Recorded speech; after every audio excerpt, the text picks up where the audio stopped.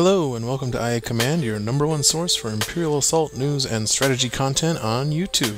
I'm TV Boy. In this video I'm going to be talking about 5 rules that I often see Imperial Assault players misunderstanding or playing incorrectly.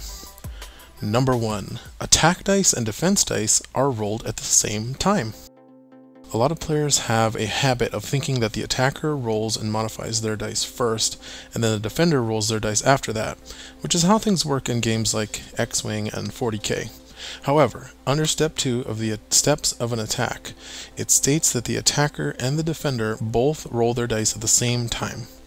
Then, the attacker and defender each take turns resolving rerolls, modifiers, etc., with the attacker always resolving each step of the attack before the defender. This is actually a pretty important rule because it can affect how the attacker might want to re-roll their dice or apply modifiers depending on what the defender rolls. For example, if the defender rolls an evade, aka a surge cancel, the attacker gets to know about that before they decide how they want to re-roll their attack dice and whether they need more or maybe less surges on their roll. Number 2. Special timing windows for using wall attacking and wall defending abilities. Many players, while reading through the Imperial Assault rules, have likely found the rule on page 6 of the Rules Reference Guide that wall attacking and wall defending abilities can be used any time during an attack.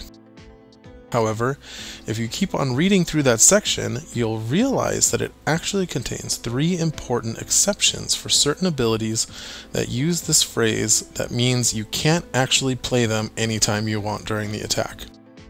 These 3 exceptions are that abilities that add or remove any dice from the dice pool must be used before dice are rolled, abilities that reroll dice must be used before symbols or modifiers start getting added or removed from the results, and abilities that add or remove symbols from the results, aka modifiers, must be used before surge abilities are used.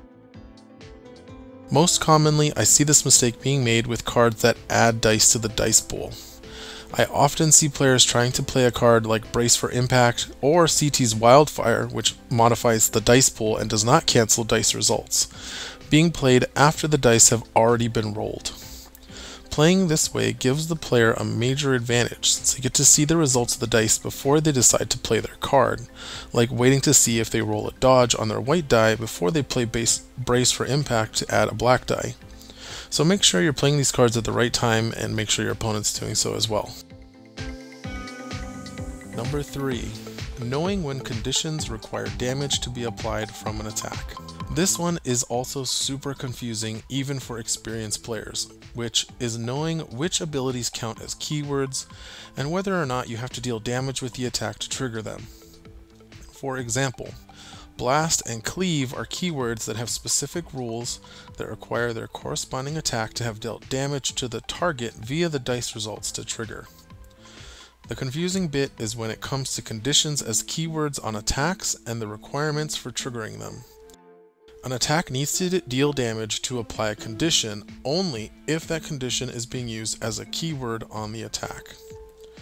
The keyword form for each condition is as follows: Focus for focused, hide for hidden, stun for stunned, bleed for bleeding, and weaken for weakened. If you see a condition mentioned on an ability that is part of an attack and it is not in one of these keyworded forms, for example, becomes hidden or becomes bleeding, then the attack doesn't have to deal damage for the condition to be applied. These include examples like Kane Somos' Squad Command, Davith's Fell Swoop, and 000's Shocking Palm. When attacking with Davith, for example, your attack does not have to deal damage to the target for Davith to become hidden if you choose to spend your surges to use Fell Swoop. Number 4. You can still use some surge abilities even against a dodge or a miss. Many players sometimes think that as soon as that dodge symbol appears in the defense results, that the entire attack is just over, and that the attacker doesn't get to use any of their surge abilities. But that's not actually true in every case. In reality, there are many abilities that can still happen from an attack even if the attack misses due to accuracy or a dodge. The key is to check for the phrase, "if the attack did not miss." Obviously, any surge ability that adds damage modifiers to the attack results will be useless against the dodge, and as mentioned previously, blast, cleave, and condition keywords won't trigger if the attack misses. However, surge to recover damage, surge to gain movement points, or surge to gain power tokens, such as Maul's Stalk Prey or Davith's Fell Swoop.